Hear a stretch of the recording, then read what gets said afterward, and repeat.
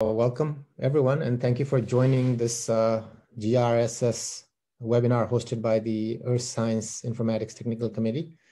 My name is Masek, and I work at NASA and also co-chairing the Earth Science Informatics Technical Committee. And today I would like to introduce our first presenter, Dr. Brian Freitag, who is a research scientist here at NASA Marshall Space Flight Center. He's also the project lead for the NASA's Harmonized Landsat Sentinel data production project. As you might have already know, today's topic is maximizing Earth science observations with data harmonization, with the title Harmonized Landsat Sentinel-2. Brian will also be joined by Dr. Jeff Masek and Dr. Ferran Gascon. Dr. Jeff Masek is from NASA's Goddard Space Flight Center. He's the Deputy Project Scientist for Landsat 8 and the Project Scientist for Landsat 9 mission. Dr. Gascon is Copernicus Sentinel-2 Mission Manager with the European Space Agency. He is also involved in the development of CHIME, LSTM, and Sentinel-2 next generation missions. I think the way we will structure this is that we'll let Brian finish his talk, and then Dr. Gascon will be giving his perspective from ESA's side, and then we'll move on to panel discussion. Not sure, Brian, whether you want people to interrupt you while you're talking, or we can put all the questions at the end. It's your call. Yeah. I think for the most part, I'm usually pretty laid back about questions. I think if we get to a point where we start running short on time, then maybe we'll push them to the end. But please feel free to ask questions in the middle of the presentation. All right, the floor is yours. Okay, great. Yeah, thanks, Manil. Let me go ahead and share my screen and start. Where is the share screen? There it is. Okay. Share this one. Okay. Can you all see my screen?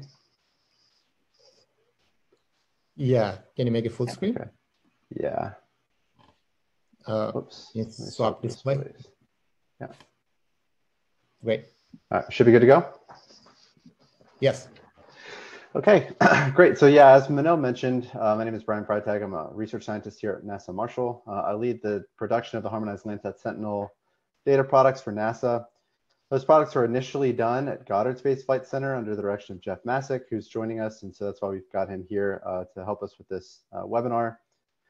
And so I'll go ahead and just jump right in and give you guys an overview of HLS. So what really is it? What do we mean when we say harmonize? So I think one of the things that is starting to become a bit more of a buzzword within the earth science community is this harmonization of data products. So what do we mean here? And with respect to HLS specifically, we're looking at using data from two similar instruments. So we've got the multispectral imager on Sentinel-2, we've got the optical land imager on Landsat 8, which have really similar spectral band characteristics. We want to use data from those two instruments and essentially merge them so that they can be used interchangeably. And there's some algorithmic work that has to be done to make that happen. But for the most part, you should not be able to distinguish a Sentinel-2 observation from a Landsat 8 observation within the Harmonized Landsat Sentinel products. That's the goal anyway. And so the idea here is essentially to leverage those harmonizations, or sorry, those spectral similarities to produce essentially a virtual constellation. So essentially now Landsat 8 becomes part of the Sentinel-2A and Sentinel-2B constellation. And when Landsat 9 comes in, we'll essentially make that all part as one similar constellation. So why can we actually do this? What are the actual characteristics of both instruments? So you can see swath width is roughly about the same. It's not as important. Our repeat cycles are about 10 and 16 days per instrument. But then if you get down to the spectral coverage range, we're looking really similar here at the spectral coverage. Multispectral imager has a few more bands than Landsat does, and we'll get into those specifics here a little bit later. But for the most part, you can see that the two instruments themselves are quite similar in terms of what they're actually sensing within the electromagnetic spectrum.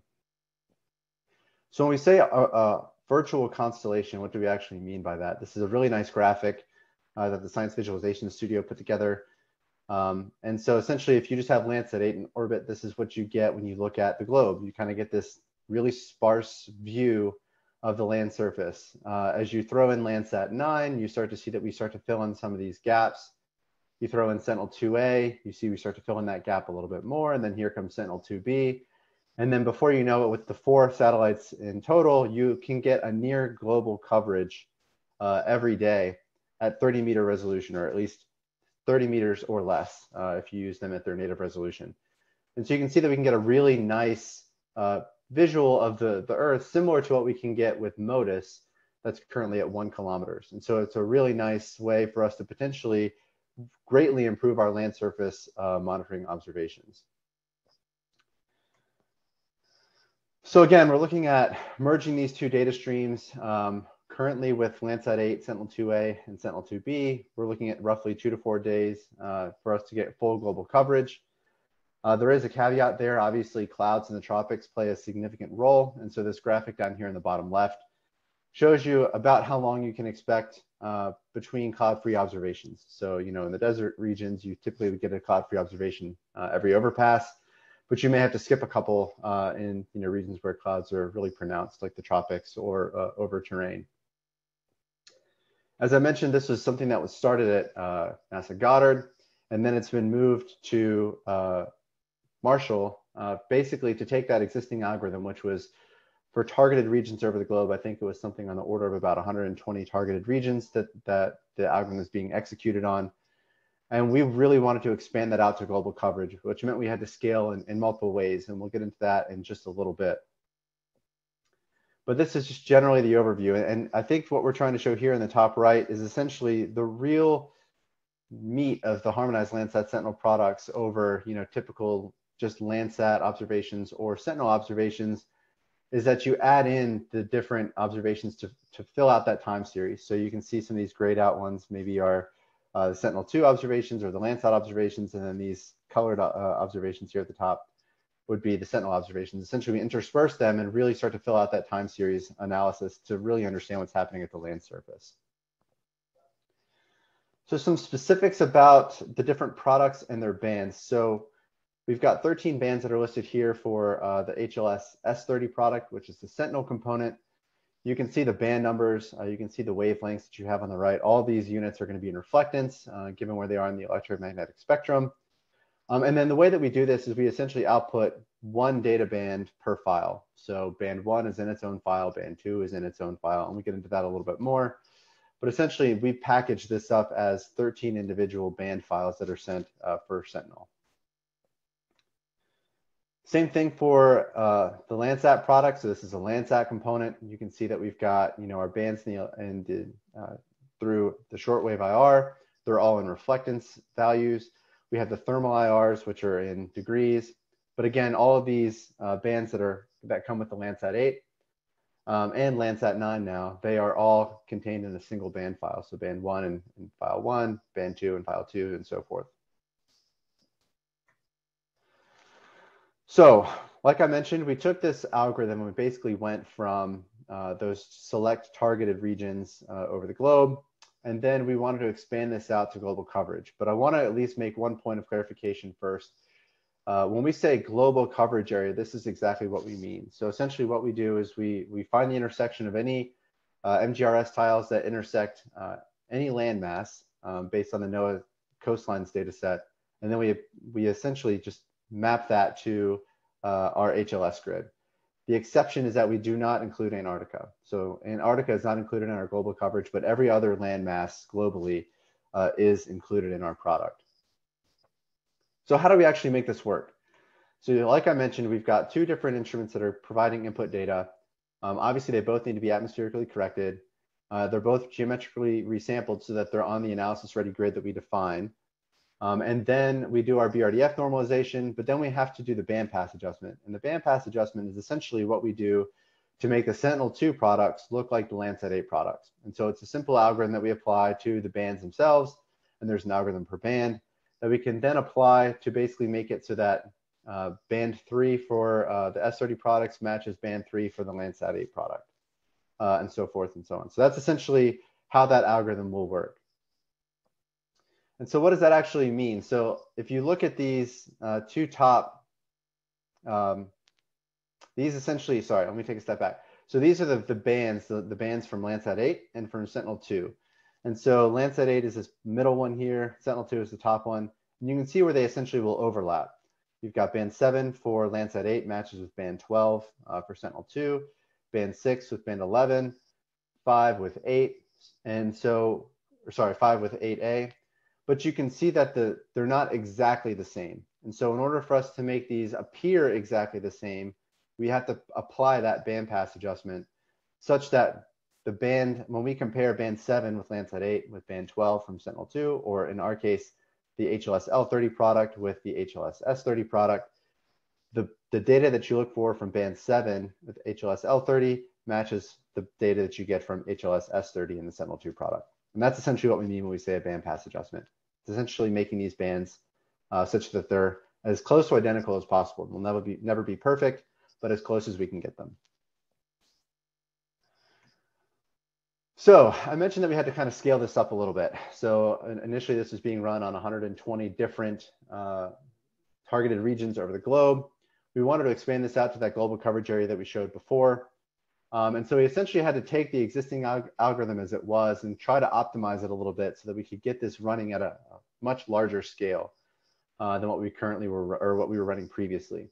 So we essentially did, I think it was something on the order of about a 4 times increase in our throughput that we were trying to support. And so this is just a general overview of what that looks like. And this is the simpler diagram. We'll get into a more detailed architecture diagram below. But initially what we do is we get this data from USGS. All their data is available on AWS. It is a requester pays bucket. So we do pay for that data. But we get this data that they stage from AWS. We ingest that directly into our L30 processing system. We have the LaCirque model, which is our atmospheric correction model, which then generates the L30 product. Within that L30 product, we have metadata that goes with the product. That's both standard metadata for CMR and stack metadata that we use for some more cloud native visualizations or analysis platforms. We have a browse image that goes with it. I'll show you an example of what that looks like coming in a little bit later. And then we have data. So we talked about those 13 data bands. We also include 4 angle bands within those data packages for both L30 and S30. For ESA, their data is not available in AWS. So what we do is we essentially have a downloader script that we use from the International Hub to get data from ESA into our processing system. That downloader script triggers then our workflow. It goes through the atmospheric correction model that's supported by USGS, or provided by USGS, I should say. That then again generates that S30 product, and then all that granule, the granule package that we talked about previously with L30 is similar for S30, just with the additional bands. I think I mentioned that S30 has 13 data bands, L30 has 9. So that's essentially the difference within that, but everything else is the same there. And so what we do is whenever we produce a granule, we push that data then to our S3 bucket and it's staged, and NASA distributes that through their distributed active archive centers. And this one specifically is the land processes stack. And so we stage that data for them to come in and grab it, and then for them to host it and distribute it out to the general public. And I'll show you how we do that coming up a little bit later. But then we also are generating browse imagery. And so this is the Global Imagery Browse Service that NASA uses. If you're familiar with the NASA Worldview platform, it's essentially the imagery behind the NASA Worldview platform. We also stage imagery for them to come and retrieve. And then they essentially send us a message back to say, yep, we were able to get it, or no, we weren't. And if there was a failure on our side, then we essentially will go back and then resend those granules back so that they can come in and ingest them. So let me go ahead with the more technical diagram. I don't want to get too in depth like I did previously, but essentially just know that we've got everything working within the cloud. So we have our Lambda functions that trigger based on this downloader from the International Hub. We have our Lambda function that triggers off of the SNS topic that we subscribe to for USGS, and then that will go ahead and generate the imagery and the data that we send to both LPDAC and to Gibbs. And I think I want to show this here mostly just to say that it took us a while to get to this point. So I think cloud processing or processing of data of this volume on the cloud takes a lot of work. and it takes a lot of iteration. It took us a while to kind of get to this point where we're able to find the most consistent and the most optimized framework. And there's probably still some optimizations to be done, but it does require quite a bit of iteration to kind of get to a point where you finally have a really sustained and working infrastructure that can support, processing terabytes of data per day. So we kind of have two data production modes. We have the forward production mode, where essentially as new data comes in from the different satellites, from Landsat 8, Landsat 9, and then Sentinel-2 A and B, we go ahead and generate that data right off the fly. That's forward HLS processing, so essentially from today onward. And so our data sources currently are going to be the collection 2 data that we have from USGS. As of now, we only have Landsat 8 in the L30 product. We plan to incorporate Landsat 9 in the future. S30 right now is for Sentinel-2A and Sentinel-2B. When Sentinel-2C launches, we also plan to include that into the HLS S30 product. The products themselves are on a 2 to 3 day latency. So what that means is that if a scene is sensed on March 1st, the data will not become available until March 3rd or March 4th. And the reason is because we're waiting for the ancillary data for the atmospheric correction. So I showed you the atmospheric correction model that we use to essentially take the top of atmosphere reflectance and generate surface reflectance for both the L30 and S30 products.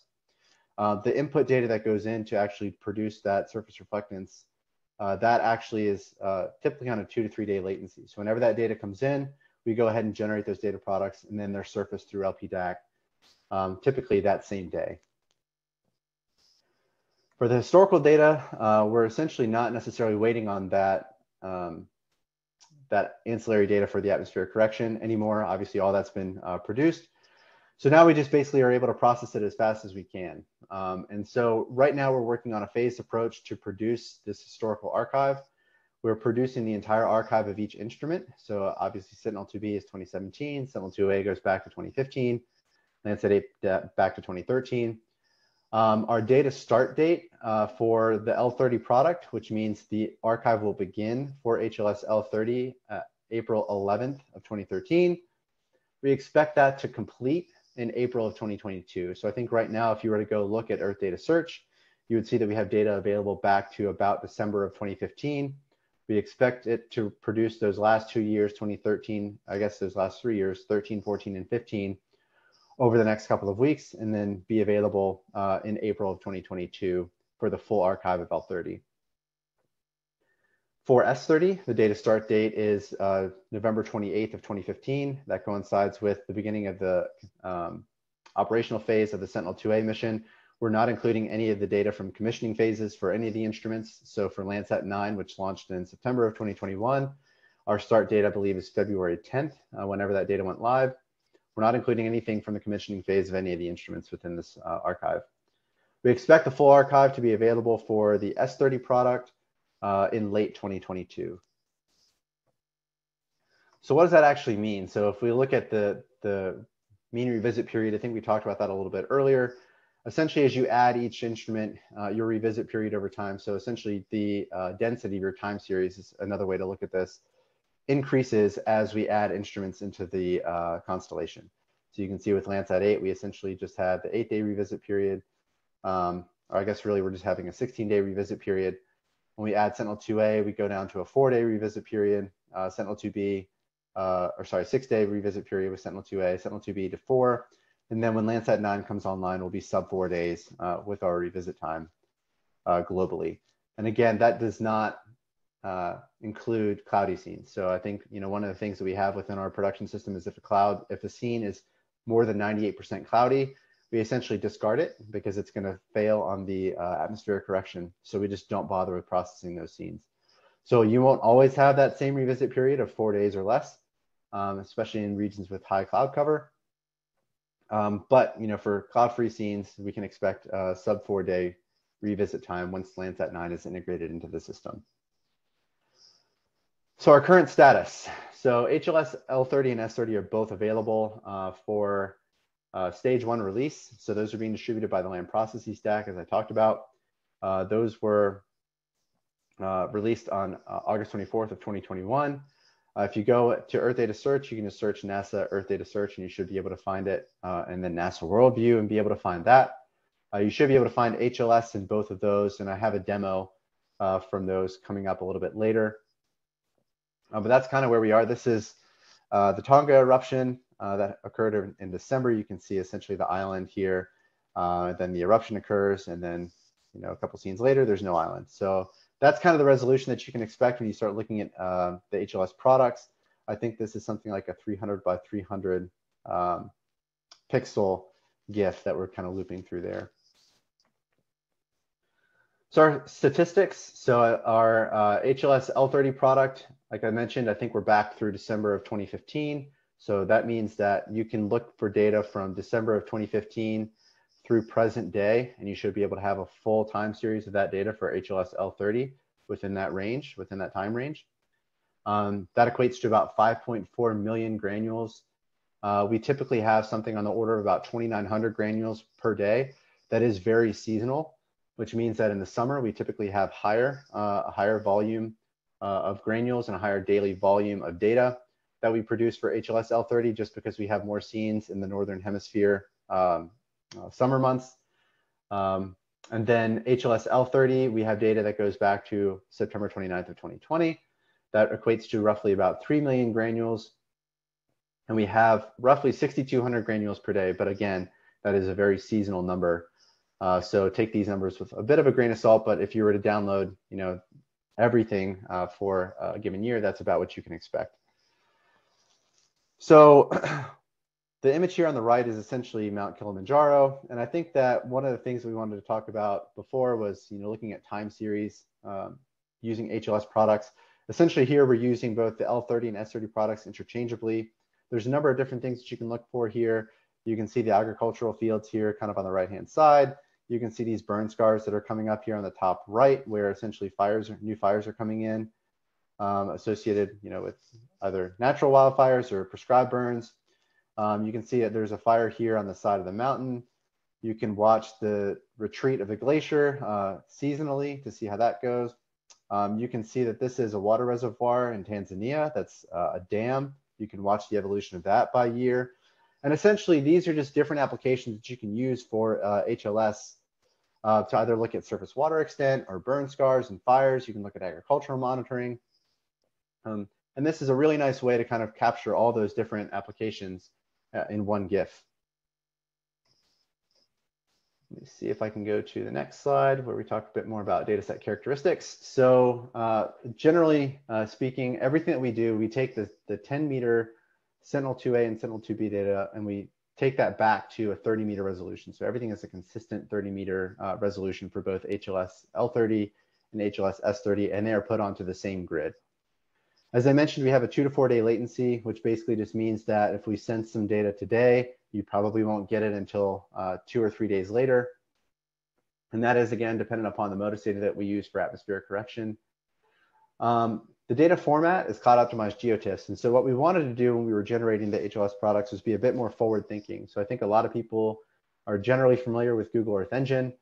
And essentially the way that they've structured their platform is essentially to take individual band files so that you can do band math or band combinations pretty much on the fly using the data as it's stored in the cloud. And so we wanted to kind of make that available to our end users through our NASA services as well. So we basically have one data band output as a cloud-optimized GeoTIFF.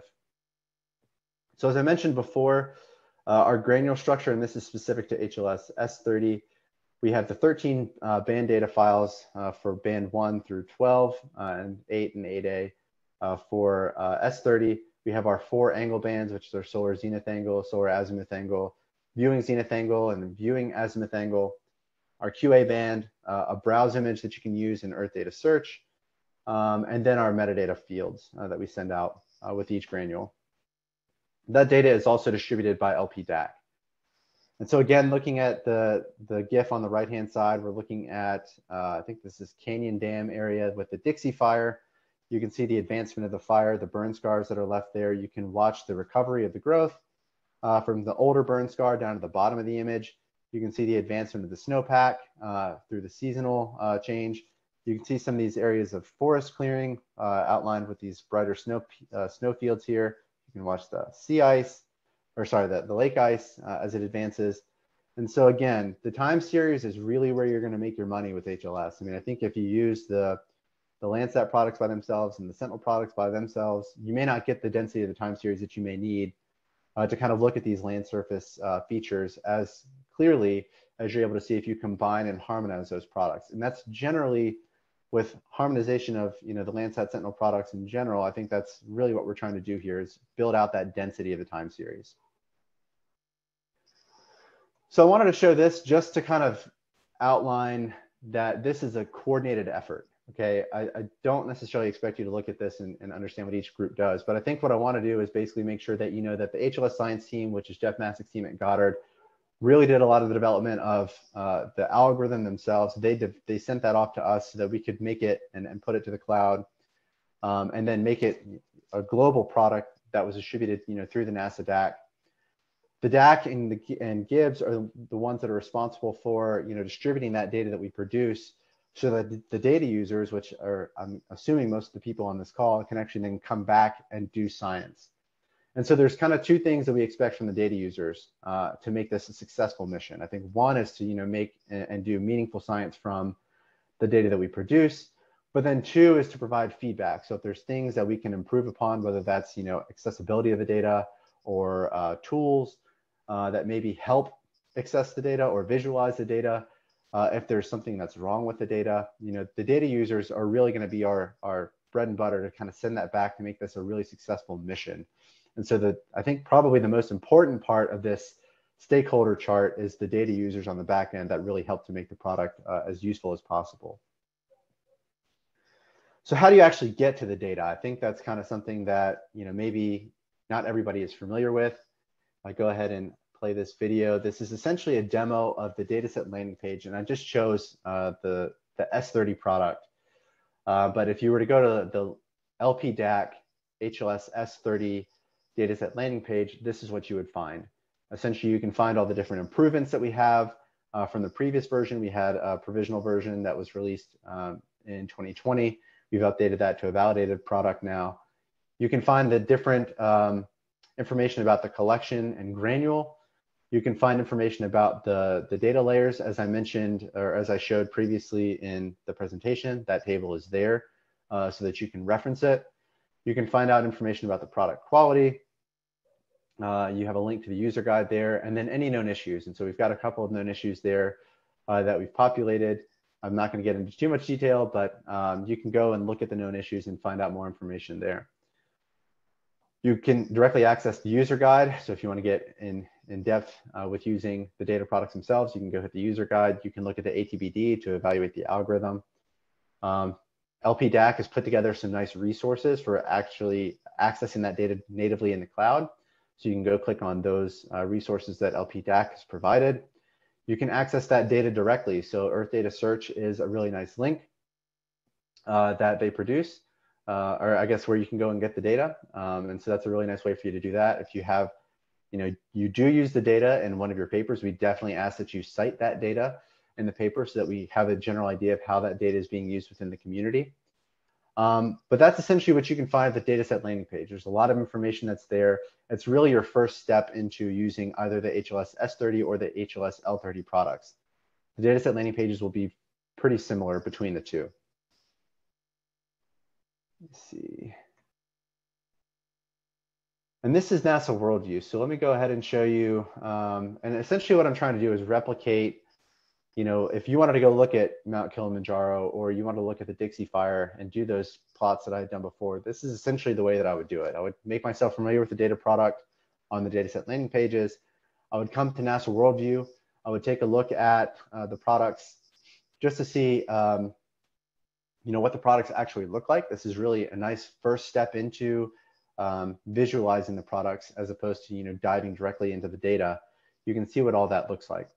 And so what you can see is I went in, I selected the different layers. We've got 3 HLS layers that are in there, the 2 data layers, the L30 and the S30 product.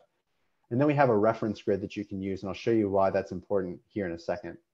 But when we talk about harmonized, I think this is probably the best way that I can explain this to you. If you look at the difference between L30 and S30, essentially, as we click them on and off, there's no difference between those two products when we click them off and we turn off those layers. And so that's really kind of when we talk about harmonization and using them interchangeably, that's what we mean. There should not be that much of a difference or really any difference when we click between the HLS S30 product and the HLS L30 product. Now let's say that you want to look at a specific area. The thing that's really nice with the HLS grid that's in Worldview is that it'll show you the HLS tile. So everything that I had done in those visualizations previously was using a single HLS tile. So if I go back, let me go back to the end there and I'll pause it. Essentially, what you would want to do in Worldview is find that tile that maybe for that area of interest that you're looking at, and then use that tile ID, this 11 SLC. You could put that into Earth Data Search and grab all the granules for 11 SLC and then download them and do that same visualization or data analysis. If you wanted to do NDVI or any kind of land surface monitoring analysis, you could do that essentially by grabbing this NGRS tile ID. And so that's what's really nice about Worldview, is that it kind of provides you with, okay, I'm really interested in a particular area. I want to get the tile ID for that specific area. And then you can grab that tile ID using this reference grid and pass that directly into Earth Data Search. So if you're not familiar with Earth Data Search, let me show you what that looks like. This is our primary data access page. And so if I go ahead and hit play, I'll do the search for HLS. You'll see there's 3 products there. We actually are not responsible for the production of this MUSLI product that's listed here. The 2 products that you'll be looking for is this HLS. So they'll both have HLS in the front. You can see the S30 product was there, the L30 product was there. And what you can do is you can also go in Earth Data Search and you can zoom in on a specific area and you can draw an AOI. And I don't know how many of you are familiar with the College of James Madison University, but that's where I went for my undergraduate. So I'll use that as an example. And you can draw an AOI and it'll return all the data that intersects that area of interest. We talked about browse imagery earlier. This is what a browse image looks like.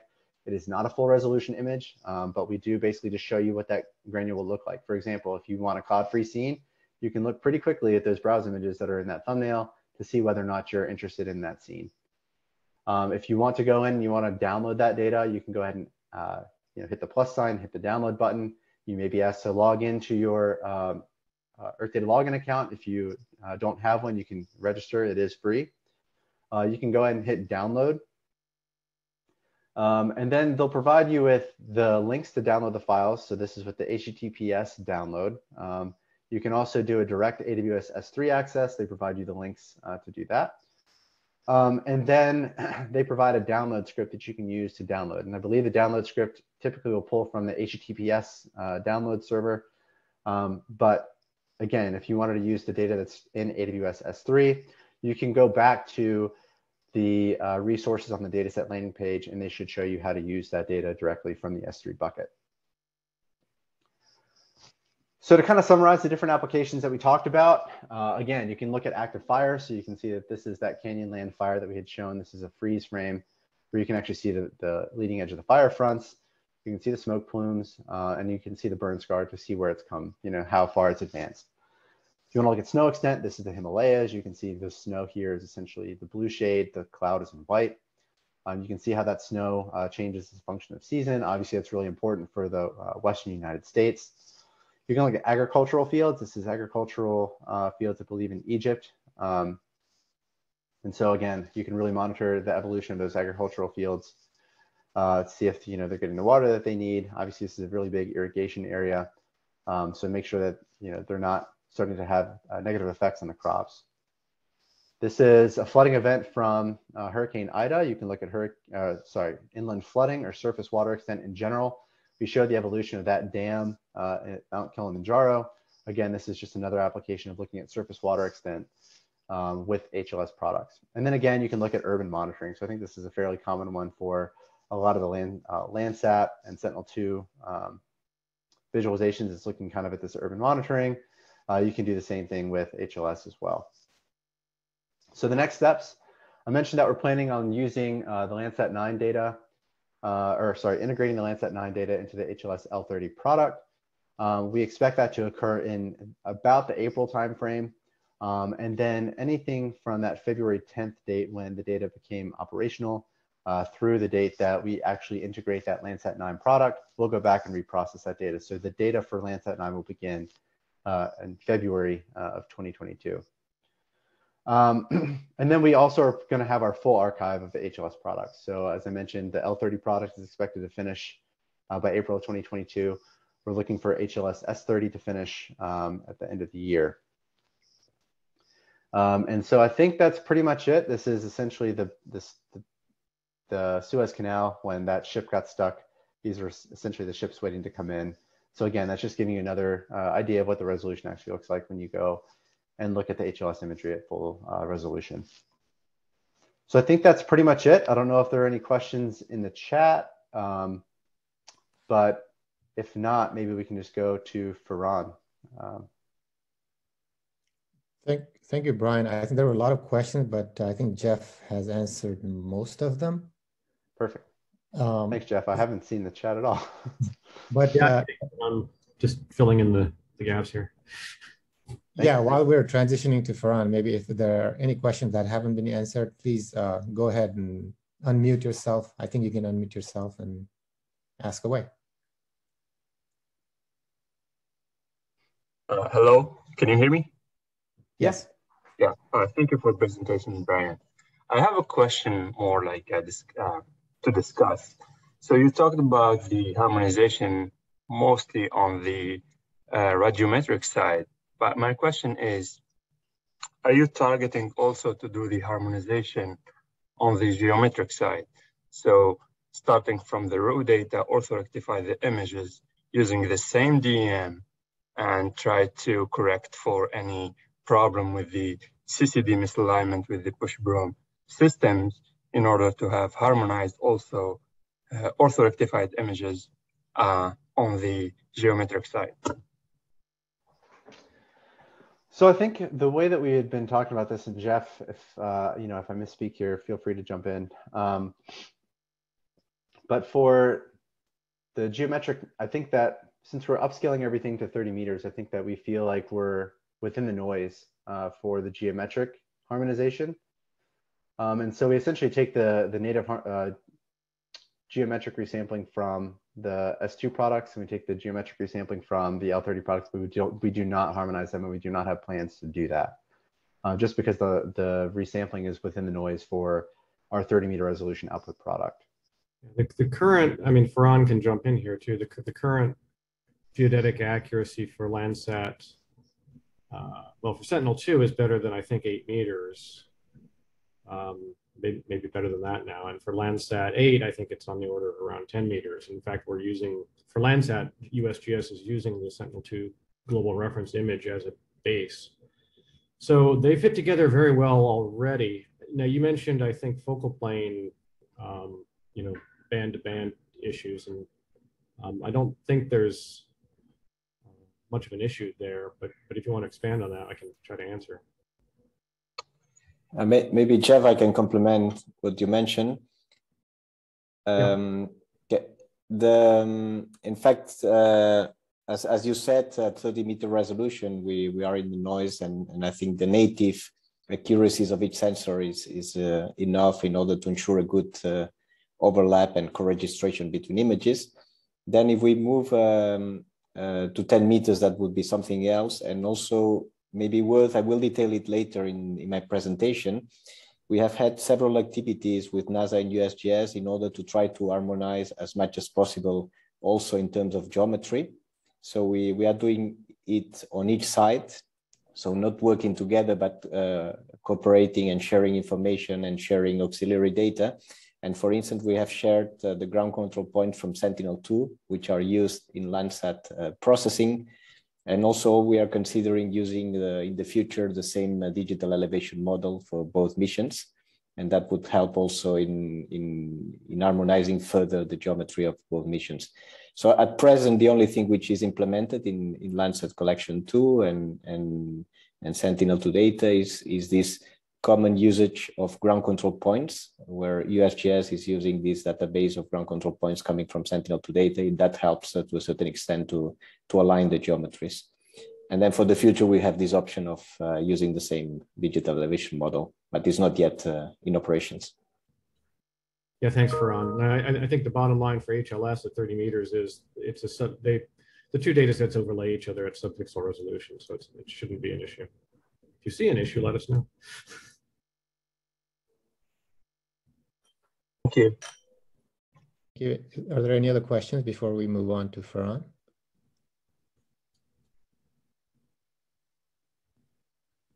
Hi, this is Shubin Wang from ARA. So can I have one question about the BRDF correction? So I'm interested in the algorithm and the parameters so used in this harmonization. Thank you. So we use it's a very simple algorithm. It was published by David Roy and Crystal Schaff in 2016, I think, which is a simple set of coefficients per band that doesn't depend on land cover type. And the basic idea is that because we're looking at a pretty narrow range of view angles here, right? 7.5 degrees for Landsat and 10.5 degrees for Sentinel-2, that the BRDF shape is pretty linear in that restricted view angle range. And so you can just get by with a very simple linear correction. That may break down in some cases, like ice and maybe certain types of soil, but that's where we are right now. The one thing to note is we don't do a solar angle correction. So at first, in the early versions of the HLS product, we tried to do a solar angle correction too. So you were basically looking at like the equivalent sort of same time of year at all points in the year. And that didn't work well at all. So we ended up not doing that. And so we do a view angle correction only. So basically think of it as nadir adjusted products is what HLS is. Does that help? Yes, thank you. Mm-hmm. Thank you, everyone. I think in the interest of time, let's move on to Ferran's presentation. And we have, I think we'll have plenty of time after Ferran to discuss some of these questions. Go ahead, Ferran. Thank you, Manil. Thank you very much for the invitation and to share with you the status of this Sentinel-like project and the activities we are doing in harmonization and fusion, in terms of harmonization and fusion between Sentinel-2 and Landsat. So I'll try to share PowerPoint. Oh, now I realize I need to change the setting of my computer.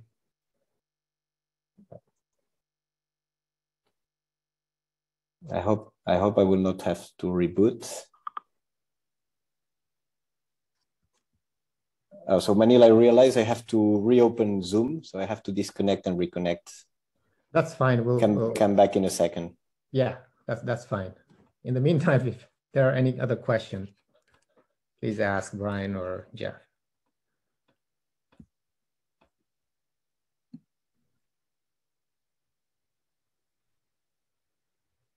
I'll just mention, I think maybe he's on, but Zhongchang Zhu with University of Maryland, I think might be on, but he gets a lot of credit on the HLS side for doing a lot of the technical work and a lot of the QA and validation work as well. So just wanted to give some recognition to Zhongchang. Yeah, thanks, Jeff. And actually, I'll bring up a point too. I think Zhongchang wrote essentially a really nice download script that you can go and search for a specific scene. Like I had showed you the MGRS tile. You can filter by cloud coverage, and you can essentially download all of the data for that specific scene given that cloud coverage. And so that is published at the LPDAC on the LPDAC dataset landing pages. And so that's should be a really nice entrance point for you to get into HLS if you haven't already.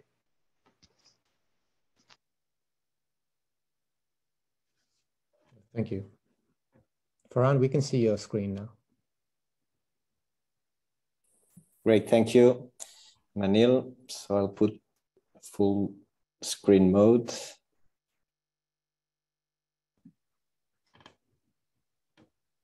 Should be fine now. Can you see? Yeah. Great.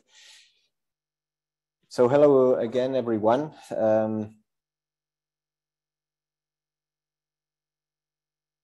Yeah, go to the first slide. So thanks again for the invitation to give us this opportunity to present you all the activities we are doing on Copernicus side and on ESA side regarding the harmonization and fusion of Sentinel-2 and Landsat data. So I will give this a short presentation on behalf of the Sentinel-2 project team. So it's a large team of people, and one of them in particular is present here in the audience, is Sébastien Saunier, that also might jump in the discussion in case there are any detailed questions that are beyond my knowledge. So then also I would like to thank Brian for the excellent presentation that he provided just before, and it will help a lot in understanding this one, which it's sometimes not going so much in the details, and so the previous presentation would be really helpful. So first of all, just a quick reminder of Sentinel-2 mission. What's the Copernicus Sentinel-2 mission? It's an optical multispectral mission, as introduced by Brian before. It's a constellation of 2 satellites, and we provide free and open products for feeding a large range of applications. And here on the bottom, there is the very same figure from USGS that Brian showed, illustrating how the Sentinel-2 bands, where are located Sentinel-2 bands in gray on the top compared to Landsat 7 and 8 on the bottom. And then Landsat 9 would be equivalent to Landsat 8 here in this graph. So just as Brian also explained, there is a similarity between certain couples of those bands, and those are the ones that we are trying to harmonize in the framework of this activity. Regarding Sentinel-2 products, this table summarizes which are all the products that the mission is generating, or at least all the products that ESA is generating, the European Space Agency on behalf of the European Commission for the Copernicus program. Because I say that because there are other products generated downstream, but that's in the framework of the Copernicus services. So ESA is generating for Sentinel-2 2 main core products, the level 1C, the so-called level 1C, and the level 2A. The level 1C being top of atmosphere reflectances in cartographic geometry, and the level 2A being surface reflectances in cartographic geometry. So these are the 2 public products that the mission is generating, that ESA is generating and distributing to all users. On top of that, there is, well, a level 1B, which is a product in sensor geometry that we are only generating over a limited area and distributing to a restricted number of users. And then we have what we call a set of pilot products, which are products which are not operationally generated, systematically generated. These products are only generated for the time being in limited productions for demonstration purposes. And if these products become successful, they might one day become core products and join the level 1C and level 2A products as broad public products. So at the moment we have 2 pilot products, the level 2H and the level 2F, which are the scope of this presentation. The level 2H being the so-called harmonized Landsat 8 Sentinel-2 surface reflectance product, and level 2F, the fused Landsat 8 and Sentinel-2 surface reflectance product. And I will explain later what's the difference between harmonized and fused product, so that you can understand the change between the differences between the 2. Before proceeding, also, I would like to provide a quick overview of all the activities we are performing together with USGS and NASA for improving the interoperability between Sentinel-2 and Landsat mission. So this was anticipated before, answering the question from Saif. We are performing activities at different levels in terms of geometry, in terms of radiometry, in terms of surface reflected radiometry, in terms of cloud masking, and in terms of harmonizing and fusing products as the last bullet. So in terms of geometry, we have the common usage of Sentinel-2 GRI, Global Reference Image. As I said before, the GRI is being used as a source of ground control points for collection 2 over the areas where USGS had not enough ground control points. Then also we are in discussions for using Copernicus DEM as a common digital elevation model for both missions. This is, as I said, this is not something which is currently in operations, but is a potential improvement of interoperability that's on the table. Then we have the DMX, the CEOS DMX exercise, where we compare the different digital elevation models, and we try to see the differences between them and better understanding these differences. We can better correct each one of them. And finally, also we have activities in terms of more R&D activities in terms of finding new grid systems for improving the interoperability, not only between Sentinel-2 and Landsat, but also thinking about having a common grid that allows to integrate any kind of mission, even at lower spatial resolution.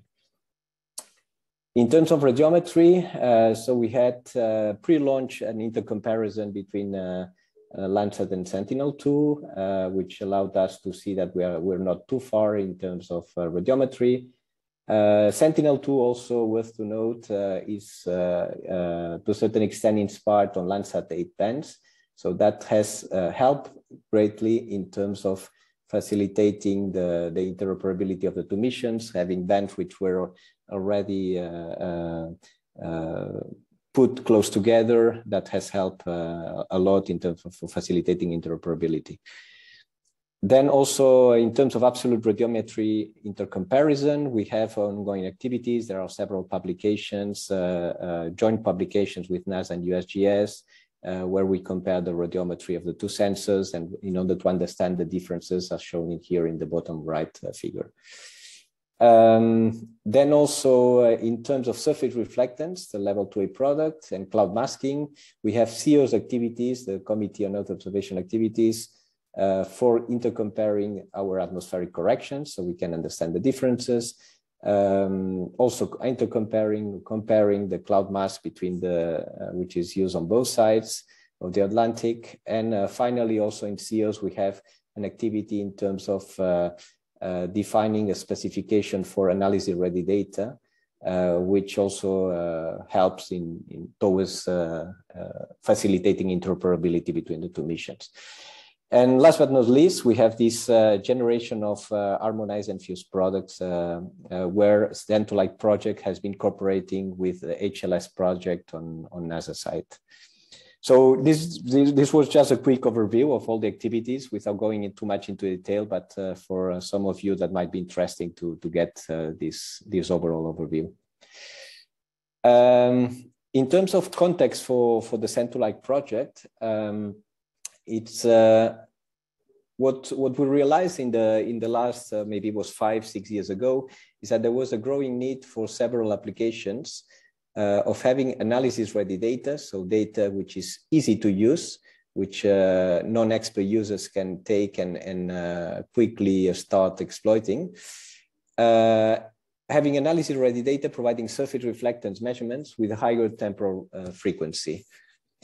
And this need came at the moment where we had several optical missions which were flying together and a growing number of planned to be launched missions in the coming years. So then that's also looking at what was done on NASA side on the HLS project that clearly inspired us in having, we saw the potential of all these missions together. And we saw the strong potential to combine all these missions in a single and coherent data stream, providing consistent surface reflected measurements with a higher revisit frequency. So the goal from that, the Sentinel-2 project was born, and the goal is to provide Sentinel-2 surface reflectance with higher frequency. So just in short, the difference between the HLS project and the Sentinel-2 project is, I would say one sentence, that HLS brings Sentinel-2 to Landsat characteristics, while Sentinel-like project brings Landsat to Sentinel-2 characteristics. So we bring Landsat to 10-meter spatial resolution. And also we bring Landsat to the spectral bands of Sentinel-2. Surface reflectance will be generated through an harmonization and fusion, I would add, process, combining data from different optical sensors. And the first step, which was the first target of this Sentinel-like project, was to combine Sentinel-2 and Landsat 8 and 9. Also, as said before, as the first step, we generate a demonstration production only. So we are less advanced than the HLS project. We are not yet in an operational production scheme where we generate globally all the tiles and we distribute to users. But for the time being, we are just at the stage of generating demonstration productions, which are being evaluated by users, by key users. And if successful, if users find these products useful for them, then we might move forward to the next step, which is an operational production. This slide summarizes how level 2F and level 2H products are generated. So we start having input Landsat Sentinel-2 data and Landsat 8 and 9 data. The first step is the stitching of the data between the two missions in terms of geometry. So that allows to go to sub-pixel accuracy and to have very precise matching between the two missions. So that was necessary in this case because at the end we will have products at 10 meters. So the geometry, when you're looking at pixels at 10 meters and you want to have temporal series at pixel level, 10-meter resolution, you need a very precise geometrical co-registration between images acquired at different points in time. So then there is a geometric processing, which includes quality control. There is a cloud masking, allowing to exclude cloudy pixels. Then there is an atmospheric correction, which uses the same scheme for both missions. There is a BRDF adjustment, and finally a spectral adjustment, which brings Landsat spectral bands, transform Landsat spectral bands to something like Sentinel-2 spectral bands. At this stage, what we have, and that's the orange line that you have here, is an harmonized product. So we have a Landsat product, which looks like a Sentinel-2 product for the common bands. And that's what we call the level 2H product. Then there is an additional step, which is a fusion step, where we bring the Landsat data to 10-meter resolution. And for that, this fusion step uses in input both Sentinel-2 and Landsat data, and uses the high frequencies of Sentinel-2 in order to increase the spatial resolution of Landsat. And that's the so-called level 2F, F for fused product.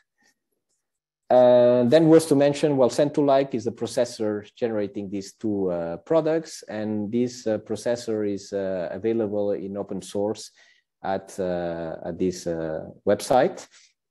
So any of you that would like to generate your own production for test purposes, or for evaluation purposes, or for whatever, just to let you know that the processor is available as open source. These slides illustrates how these level 2F fused products look like. So this is a temporal series combining Sentinel-2A, Sentinel-2B, and Landsat 8. So that's an agricultural site in the US, and you see here the red rectangle, the area that it has been measured and displayed in this time series here.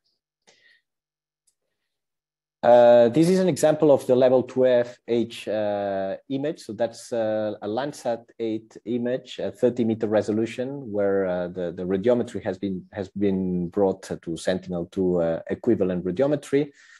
And here you have the equivalent level 2F fused product over the same area. So it's going from the 30 meters of the level 2H product to the 10 meters of the level 2F product, where we use as I said before, the high frequencies from Sentinel-2 in order to increase the spatial resolution of Landsat.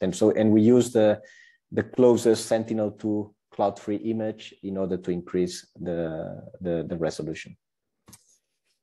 In terms of processing steps or algorithms, this table and the following in the next slide to summarize which are the algorithms that have been used. For atmospheric correction, there are two options, Sentinel-2 which is the main option, which Sentinel-2 has been adapted to correct also Landsat 8 and 9.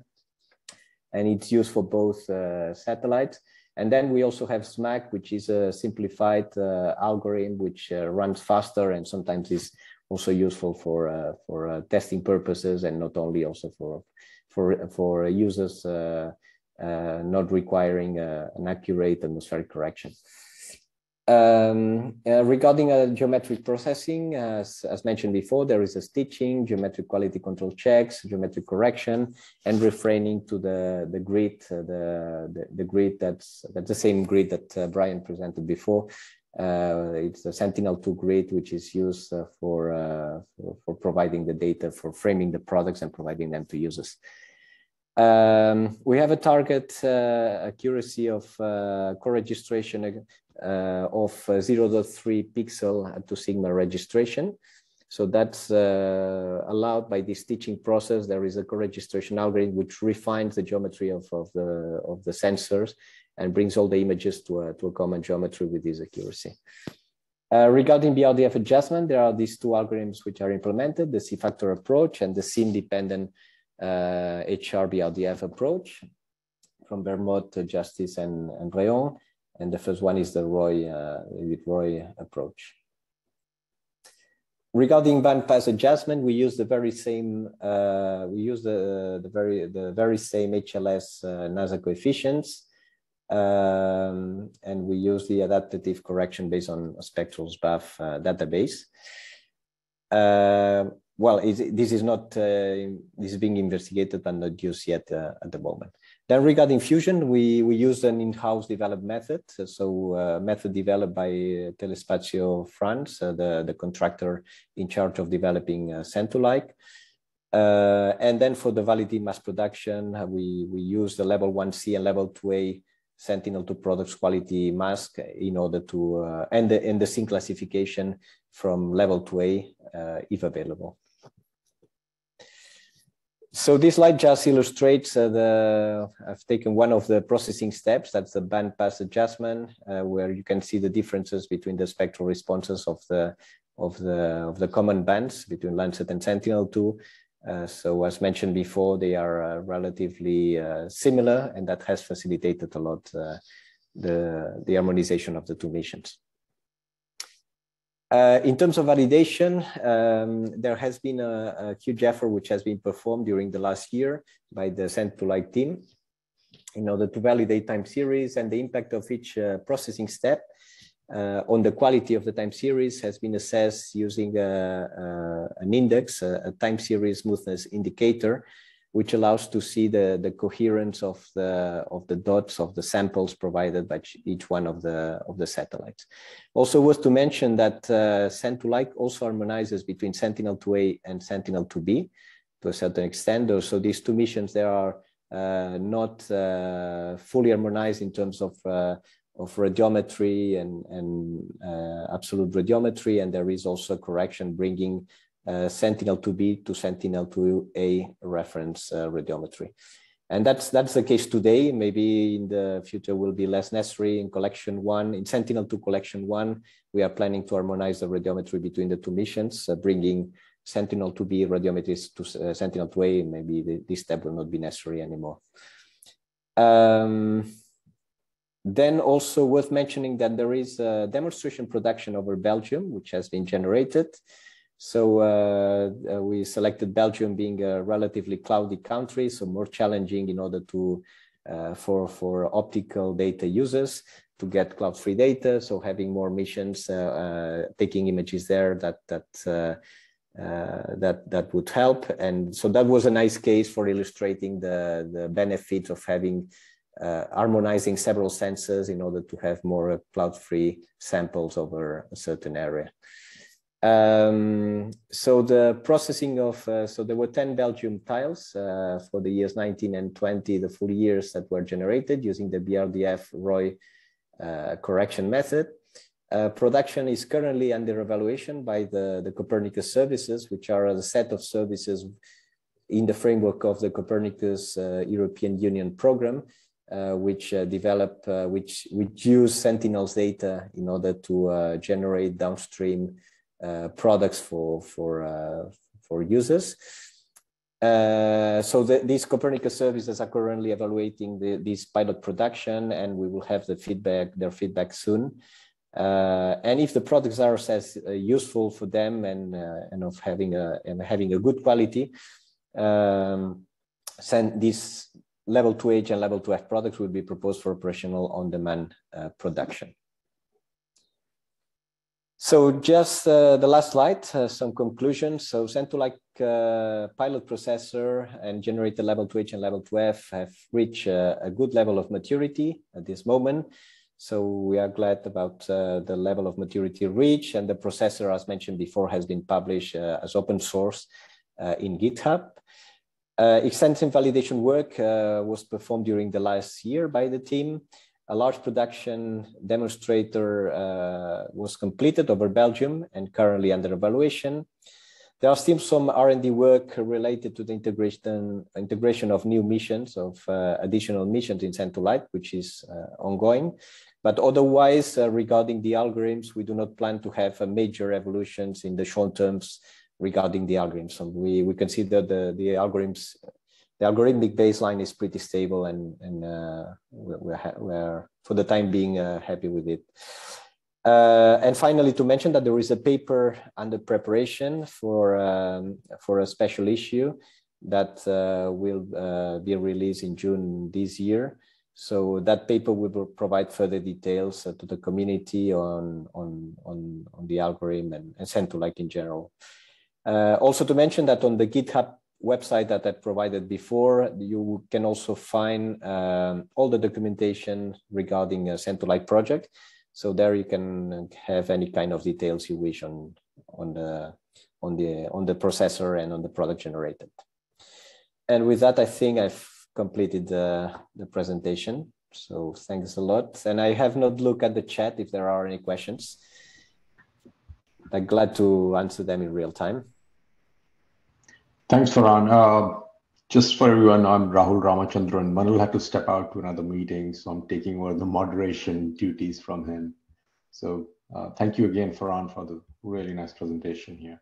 There are a few questions. I think some of you may have already answered, but I'll still go through them. So I think one of the questions is, who can ask for the level 2H and level 2F, and how long does it take to get the authority? I guess it's more of an access question to the data products. Yeah, there is no generic rule, but I would ask anyone interested to have access to this product for evaluation purposes can contact me. And up to now, it's a limited community, so I've been able to manage. If there is a huge interest, then we might change. We might handle it otherwise. But for the time being, you can contact me and have a discussion on that. There is no generic procedure or process or policy for accessing the data. The other question is, can one clone the repo and operationalize ourselves? I guess you have the code on GitHub, assuming it's open for them to use. Is that correct? Yeah, the processor in open source can be freely used. So it's available on GitHub, and anyone can download it and compile it on their platforms and use it. Yeah, so I think there are lots of questions about the video and the PowerPoint presentations. I'm assuming that IEEE will make the video and the slides available after the webinar is over. There's a question regarding the difference. What is the difference between fusion product and pan sharpening product? Yes, well, pan sharpening by definition uses the panchromatic band. In this case, we do not use the panchromatic band, but we use the 10-meter resolution band. But the process is similar of what would be a pan sharpening. Then there are a lot of methods that can be used, but the principle is similar to the one of the pan sharpening. You to take the high frequencies from the higher spatial resolution sensor, and you use them in order to increase the spatial resolution of the lower resolution sensor. Thanks, Ferran.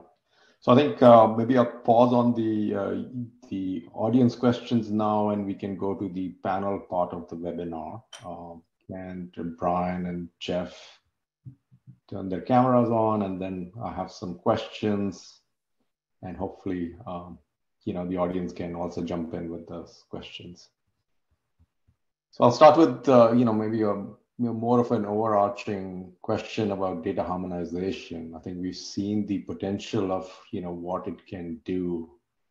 Do you all think that this could be extended to other optical data sets to help with downstream applications, especially like commercial data sets that are available?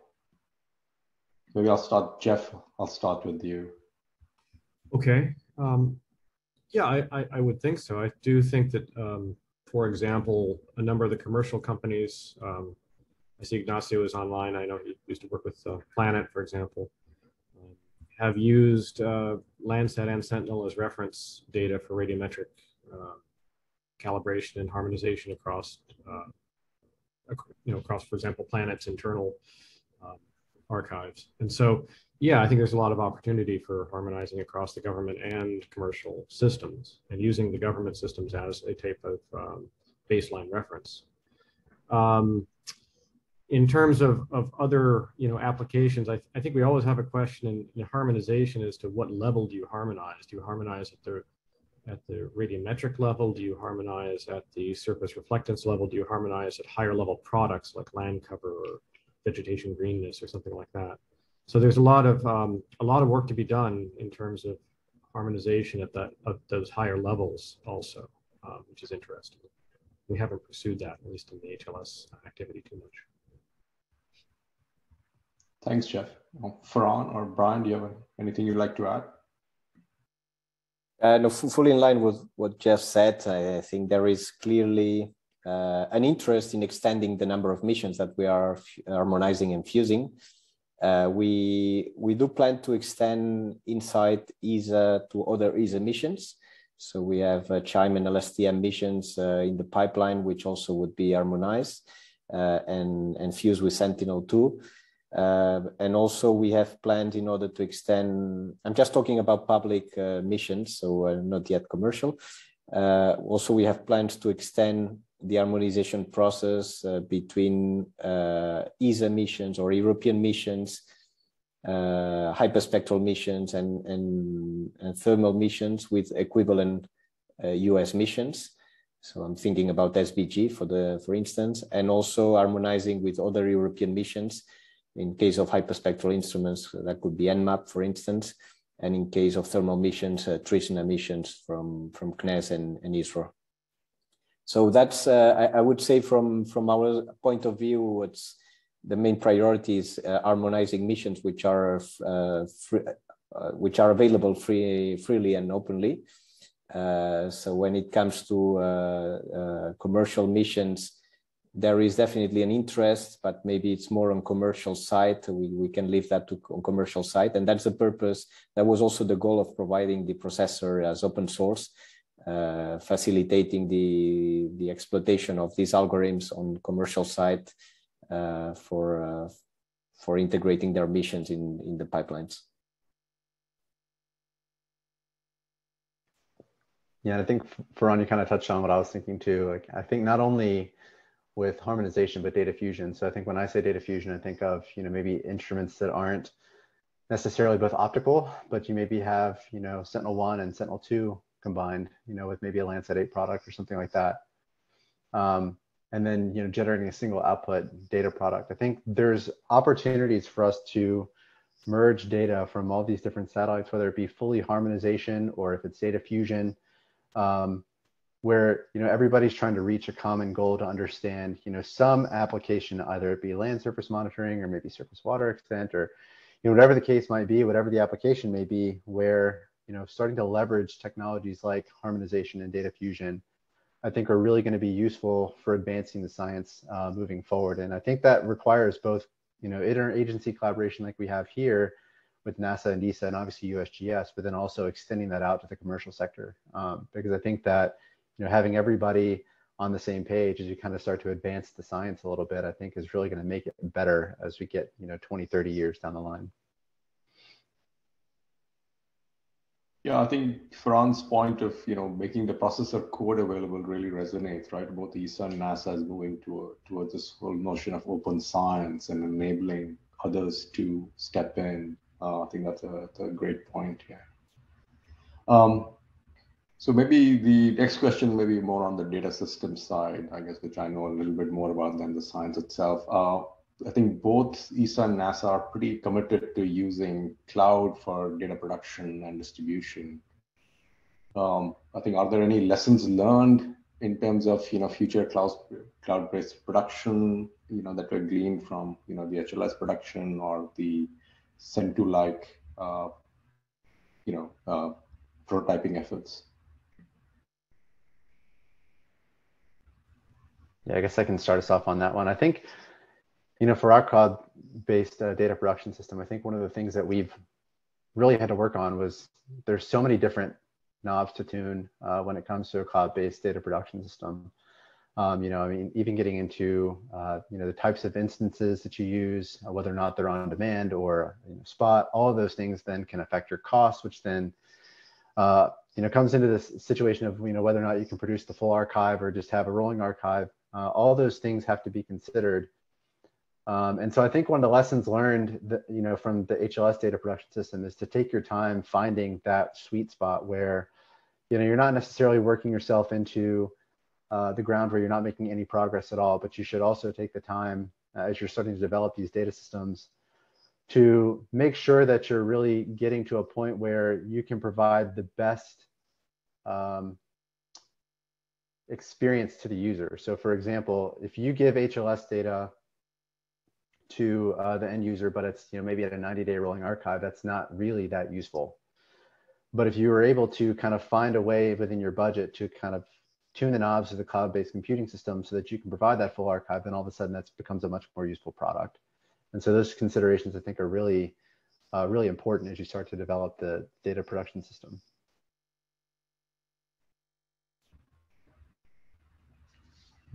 Ferran, do you want to add anything on the ESA side?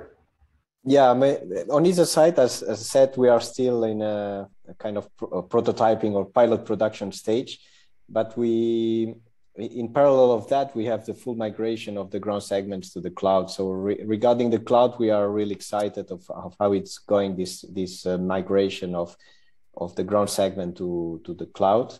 I think we were starting to see the benefits, the flexibility, of having all the infrastructure brought to the cloud compared to past setup, the previous setup where it was much more rigid. So also this transformation of the ground segment, bringing it to the cloud, allows us to have more flexibility for adding new products in the production chain, and that's exactly what these harmonized and fused products can benefit from. If they demonstrate, if there is an interest from users, from the Copernicus services in moving forward in that direction, we have an infrastructure which is able to grow in order to support the production of these new products. So that's really exciting times. All this transformation of the ground segment technologies allows much more flexibility and in the production of new products. Thanks, Ferran. So Brian, there was a comment in the chat, apologies,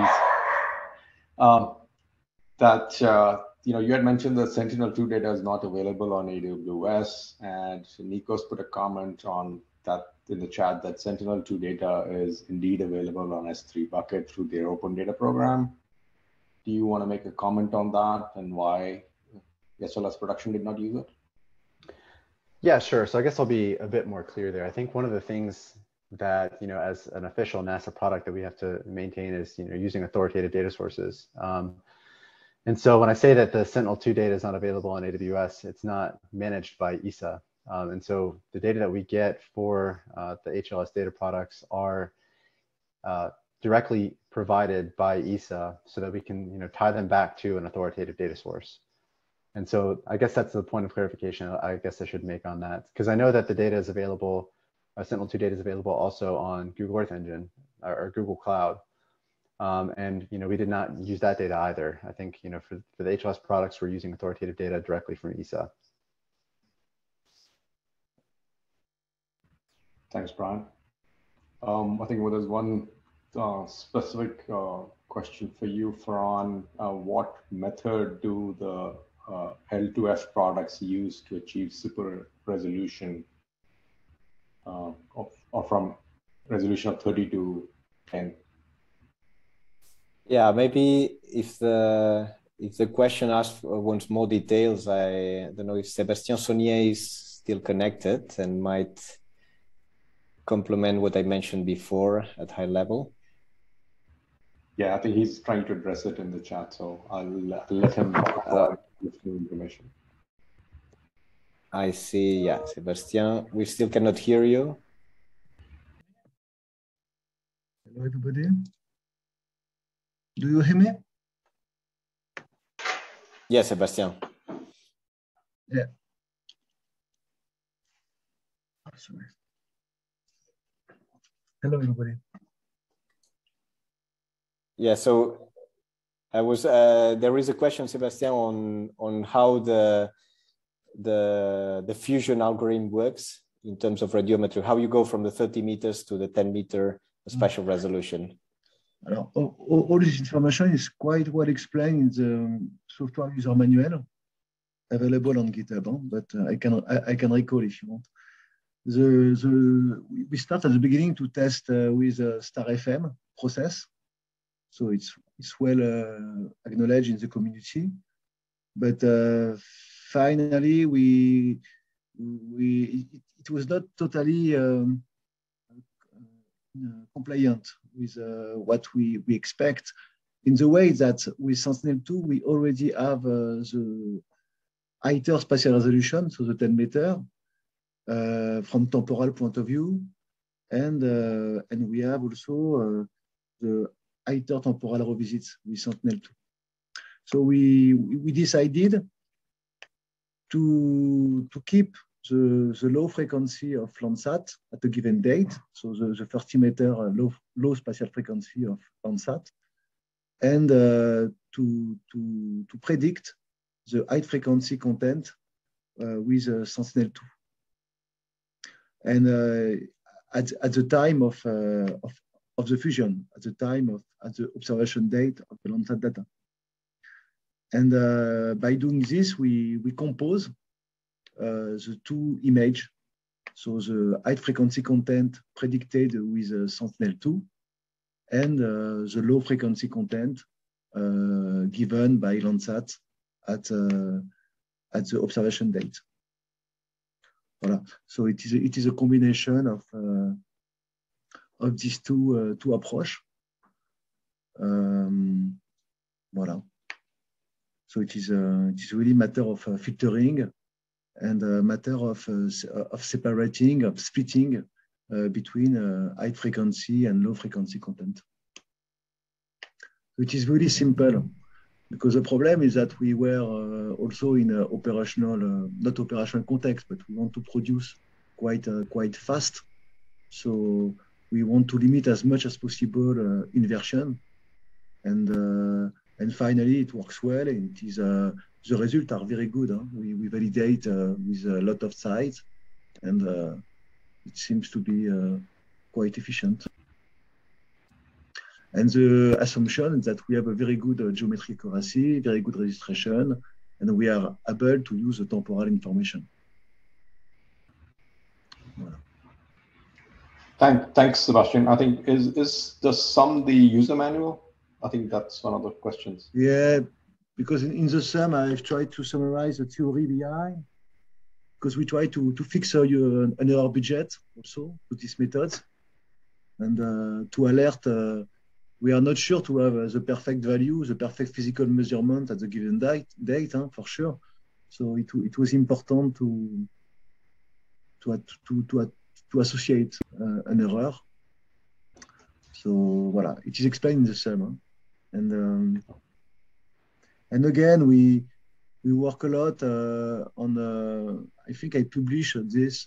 We work a lot trying to see if how the edge, transition sharpness is preserved with the Landsat 10 meter, and we make comparison with Sentinel-2, and really the comparison, the results were very good, and so we were happy with this. So I will not say that it is excellent, but it seems to be a good product from visual point of view and first quantitative analysis. Thank you, Sebastian. Voilà. I'll go back to the panel. There's an interesting question by Ignacio asking, could government and companies collaborate on developing the specification/standard so there can be multiple implementations of fusion harmonization? Well, what I wanted to tell you, sorry, in the community, we see a lot of fusion algorithm from private company, from in the space domain. But the problem is that, and pan sharpening, and the problem is that for most of this application, the physical measurement is not preserved. So you have very beautiful images, but without physical measurement. And in the fusion, we make a lot of tests to be sure that we preserve the physical quantities. So it is a major difference between, and maybe it replies somehow to the question of Ignacio, but it was a major requirement for us. It was to be able to preserve this physical information. Voilà. Jeff, do you want to add to that? Yeah, I mean, I agree with what Sebastian said. That I'm thinking about the question about government and commercial companies working together to provide specifications. I mean, some of that is happening. There is the CIOS analysis-ready data kind of card4L specification that's been done. I'm not sure that was collaborative with industry necessarily, but I'm not sure it's so much a matter of specification as it is benchmarking. Things like the AKICS experiments, right, where you run multiple atmospheric correction approaches in controlled environments and look at the strengths and weaknesses of each, is a valuable kind of tool to do in this context, right? I mean, you could imagine doing that with multiple harmonization approaches. But again, part of the key, I think, is what Sebastian said, which is, at some point there has to be some truth.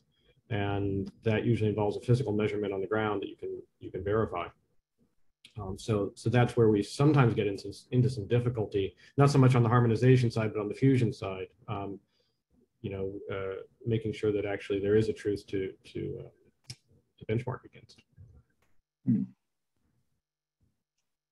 So I'll ask a naive question wearing my data science hat. Can any of these machine learning AI algorithms be used to help with the harmonization aspect from one sensor to the other? Or has that work been done?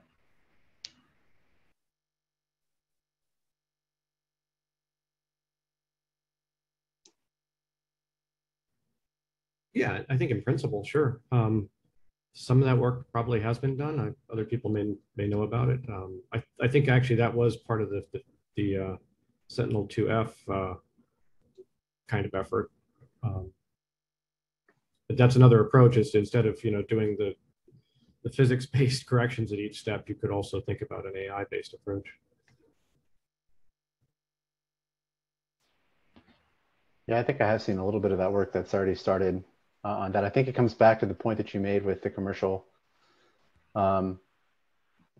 collaborations is that, I think the only thing with machine learning that you always hear is, tying it back to physical, physical processes and physical values. And so as long as that, the output from those models can be, compared and then validated on a set of ground truth or reference data, I think that the potential is certainly there. I think it's just a matter of, everyone kind of getting on board with, that implementation, and then again, getting those collaborations in place, because it is going to be a collaborative effort to kind of transition into that space, I think. This goes back to an earlier question that was in the chat, which is, could you do this with worldview?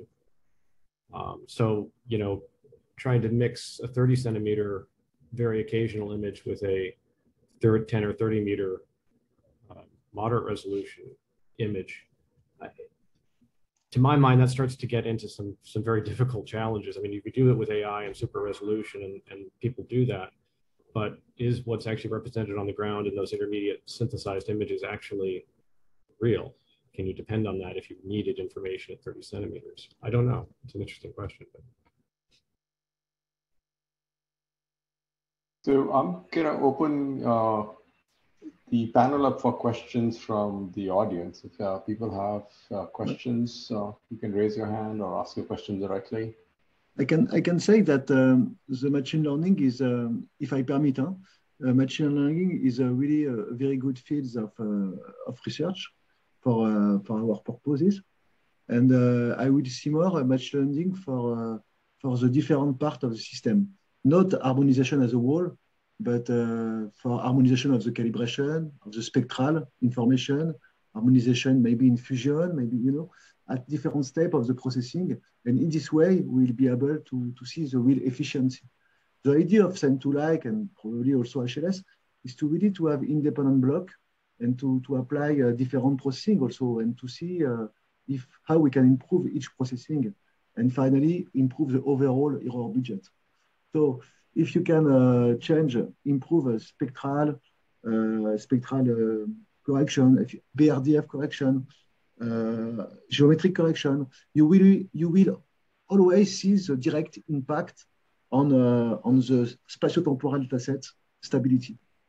And finally, it is the final objectives is to get the more consistent spatio-temporal dataset. So machine learning is really interesting to introduce very quickly a new mission. And because it is really, it is very time consuming to introduce a new mission. There is a lot of things to analyze. And probably with machine learning, in the next year, next time, we'll be able to include. So in your centralized flow, do you use any machine learning algorithms? And if yes, which specific algorithms are you trying? Today, we are not using machine learning, but it is not excluded to use it for certain parts of the processing. Okay. Yeah, we have several R&D activities in ESA for related to machine learning for the increase to increase the resolution of Sentinel-2 data, for instance, or this type of applications. But this is not yet transferred to Sentinel. But I fully agree with what Sebastian said. There is potential there for each one of these steps, including atmospheric corrections. Maybe there are also R&D activities there in order to accelerate all these different steps and without losing in terms of accuracy,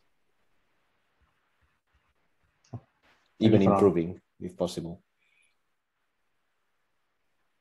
So are there any questions from the audience to the panel?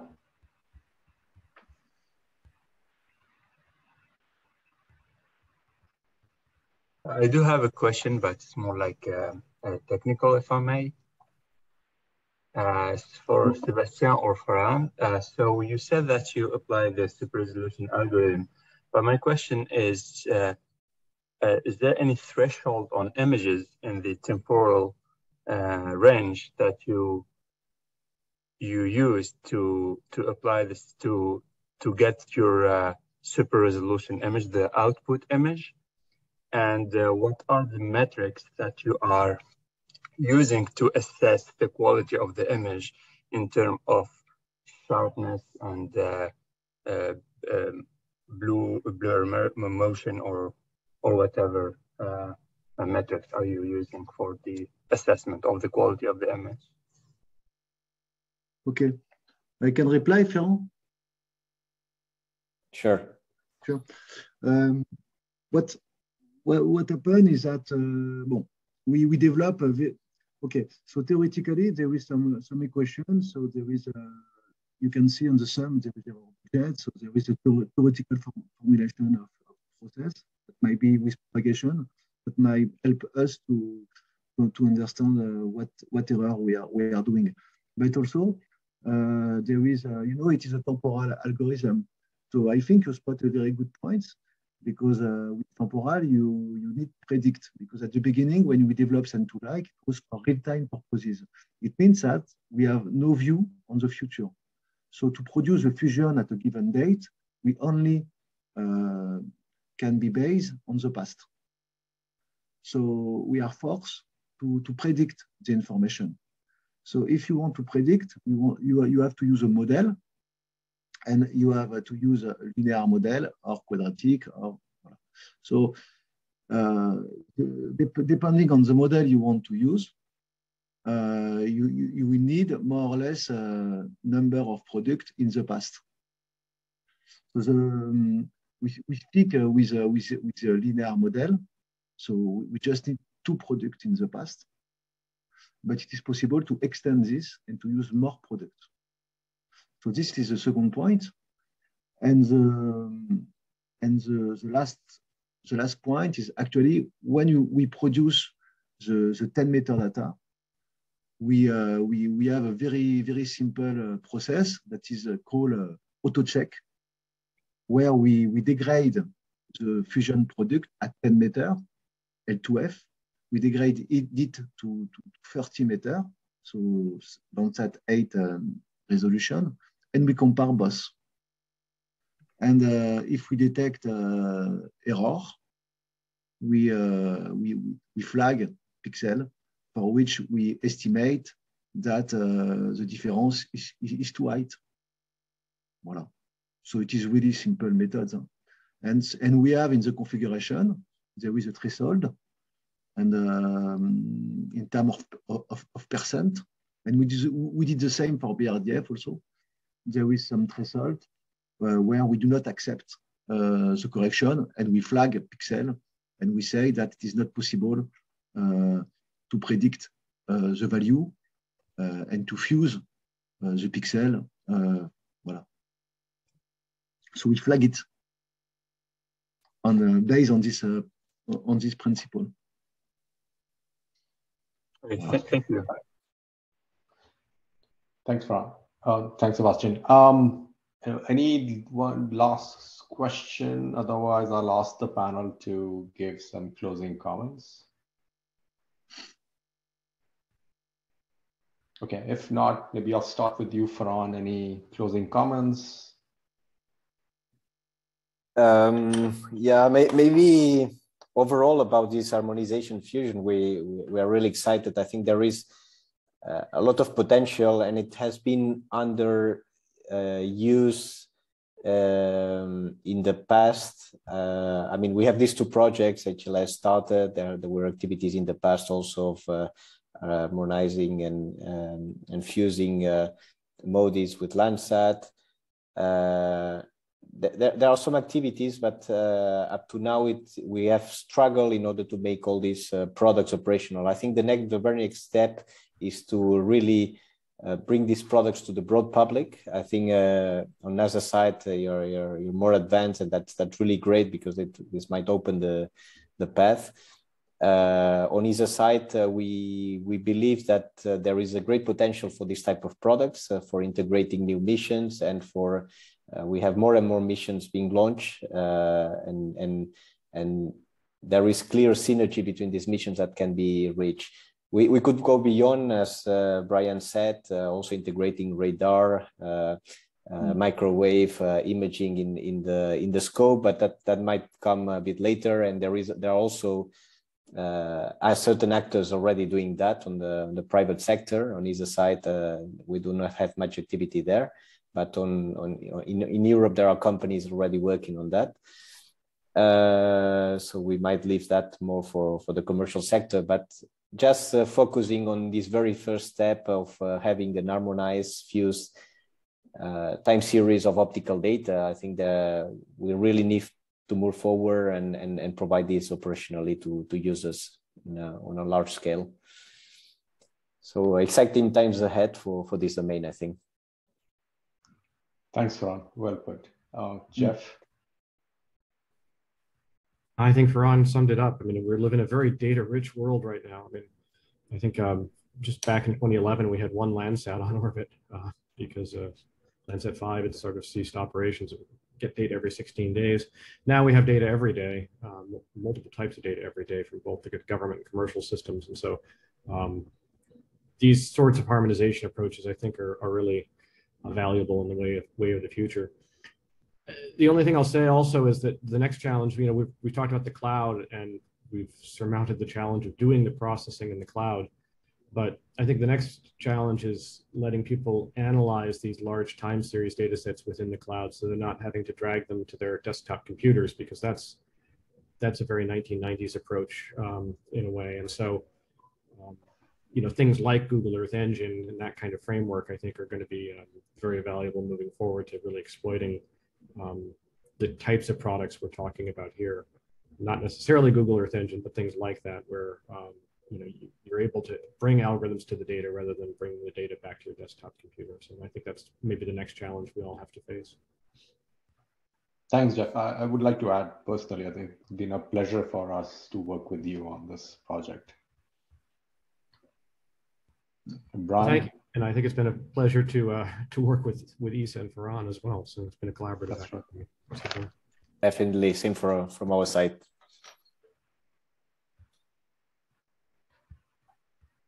Brian?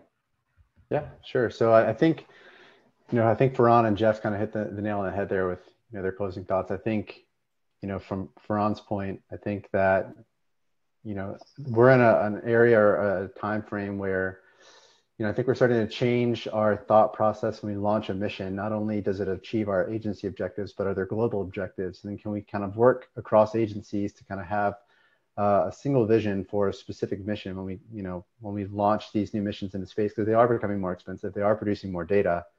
And so they're only become useful if, more people are able to use them. And so I think one of the things that, makes harmonization and data fusion possible is the, free and open data policy. So you want to have free and open software so that, users like the ones that have listened today can go out and maybe test the algorithm on their own and validate, if there's anything that maybe we've overlooked. And I think, the other side of that is being able to have access to the data. So, I think, for NASA's perspective, we're starting to really look into having that open source data policy to kind of promote these activities moving forward into the future. And I think that's really important to kind of, change our mindset around that a little bit too, to make sure that, everybody's on board with that. We can only harmonize with the data that we have access to. And so I think that's something that's really useful. I think, to Jeff's perspective with, data access, that's kind of teeing us up. I think NASA is starting to kind of look into the potential for us to actually, move that data processing from somebody's local computer off onto the cloud, because I think that, again, these data volumes that we're starting to talk about with these missions that are coming on board, it only makes sense for us to start using that data natively in the cloud rather than egressing it back out. And so there is some investigation that's going to be done there. And I think, everybody's kind of on the same page here where, we need to start preparing for the next wave and next generation of missions. And to do that, I think we've got to have a free and open data source policy, start to look into these harmonization projects, and then also work on these visualization user access platforms that can kind of really drive the user experience forward. So I think that's pretty much all. Thanks, Brian. Yeah. So I think on behalf of everyone, I'd like to thank the panel, and Ferran and Sebastian. It's really not the best time for you in Europe. Thank you for taking, time to participate in the webinar. We really appreciate it. I think this was great. And Jeff and Brian, thank you again. And I'd also like to thank all the people who called in to listen to this fantastic presentations and discussions. Thank you all. Thank you. Thank you very much. Bye-bye. Thanks, everybody. Thank you. Bye. Good. Good.